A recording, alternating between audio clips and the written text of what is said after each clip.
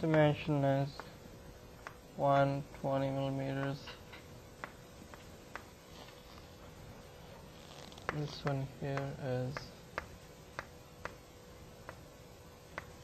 180. This one here is 30. This one here is same as 30 mm.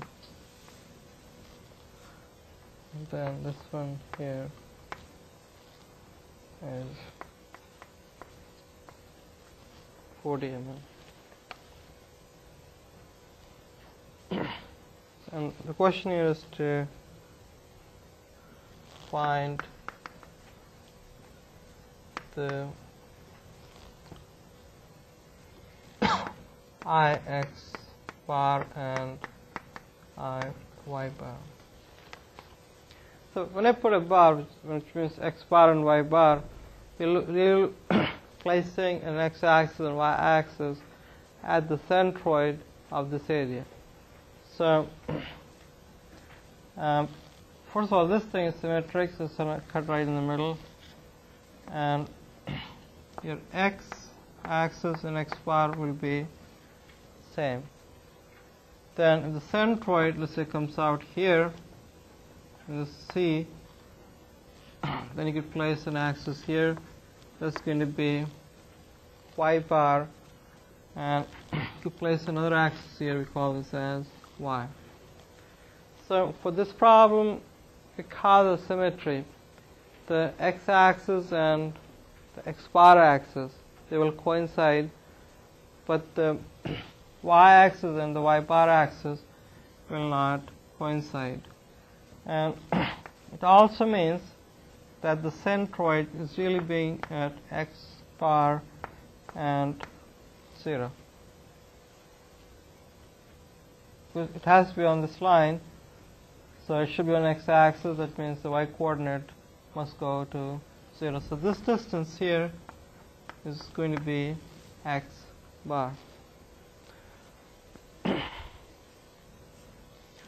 So as the question is to find the centroid, the location of centroid, so you know how much is the X bar. Then you also need to find the inertias about the X-axis and Y-axis. Then you can go back and you can find the inertia about the X bar axis and Y bar axis. Now, before we proceed, as we said that Ix bar, the one we're really looking for, is going to be the same as Ix. So the two axes coincide. Now Y bar should be equal to inertia about the Y-axis plus area of cross section times X bar square. Or do a little this one. So your Y bar will be Iy minus Ax bar square. So that's going to be the equation number 1, which gives us the Ix bar, and that's going to be the equation number 2, which gives us the Iy bar. Okay, and the question is, how do we really go about finding Ix as well as Iy? So let me redraw the figure again.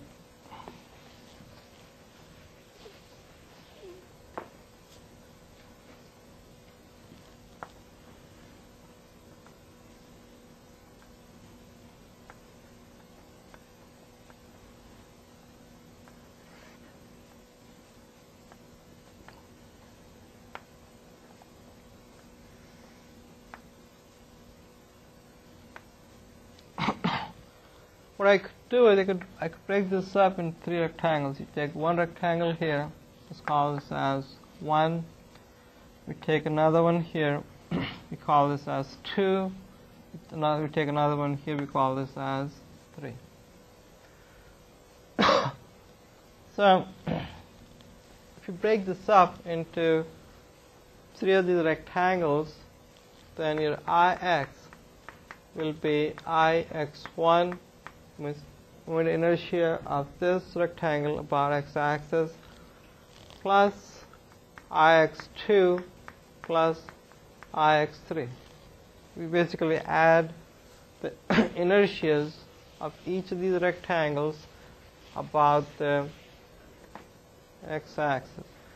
Now, because of symmetry, see, this has the same geometry as well as the same distance from x-axis as this one. So Ix1 will be same as Ix3. That is said because of due to symmetry.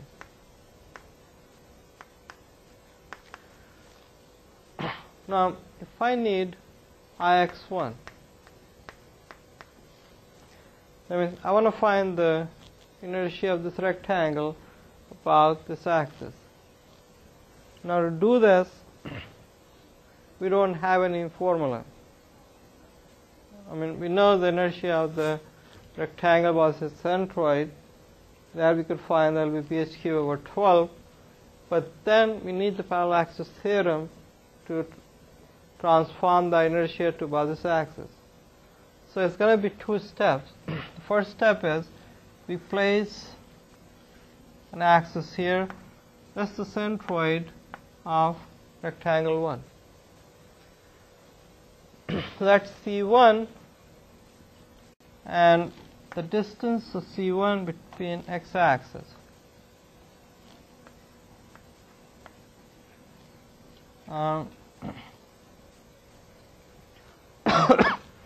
See, this is 18. First of all, we change this to centimeters. You have 12 here, you have 3 here, you have 3 here, you have 4 centimeters here, and that's 18 centimeters. So distance between here and here was 18 minus 3 minus 3, or 12 centimeters. So this half of this is going to be 6. This one is known as 3, so half of this is going to be 1.5. So the total distance from here to here is 7.5 centimeters. So the axis about which you want to find the moment inertia is located at a distance 7.5 from the centroid of the first rectangle. Now, the inertia of rectangle 1 about this axis will be 1/12. Then you have the height as the width is 12, height is 3, so 1/12 3q. Plus you have to add the other part of this. That means you're going to take the area, which is 12 times 3, that's the A, multiplied by the square of the distance between those two axes.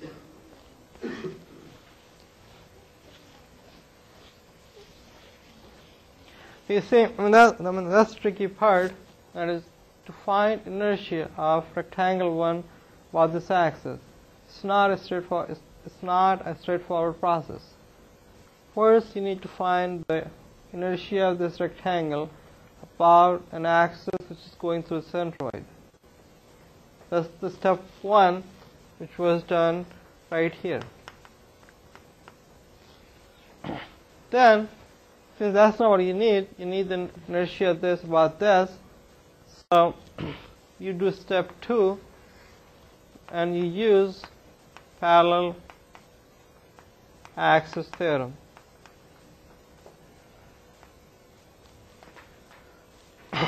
So it's a 2-step process, and if you do go through this, your numbers should come out to be 2052 centimeters to the power 4.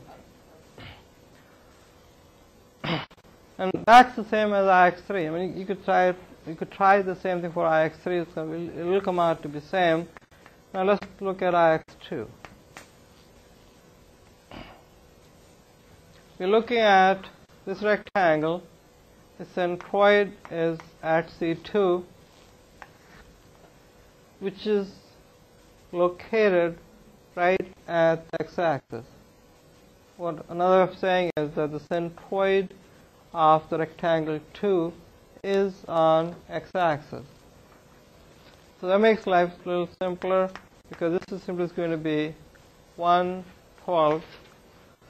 The width is going to be 4, and the total height for that is, the bottom is the same. You have 6 on the other side, so it will be 12 cubed.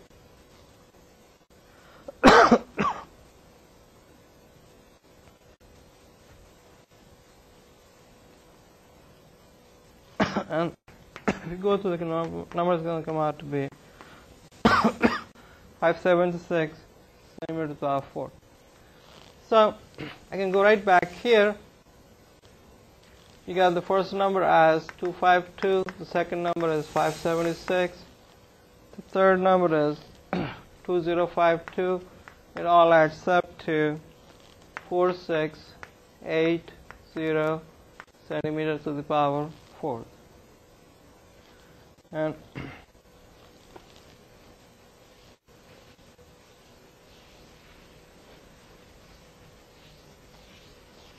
that's half a solution. Now we need to do the same thing with IY. So IY is going to be IY1, IY2, and IY3. Now what's IY1?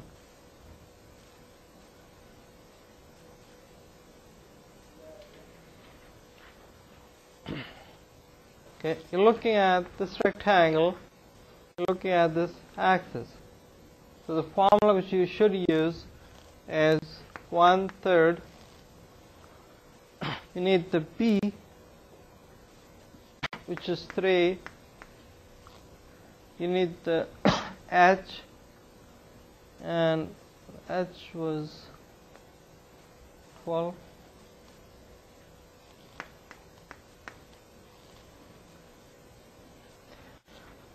So that's the first one. The second one, again you're going to use the formula with the third. The P for that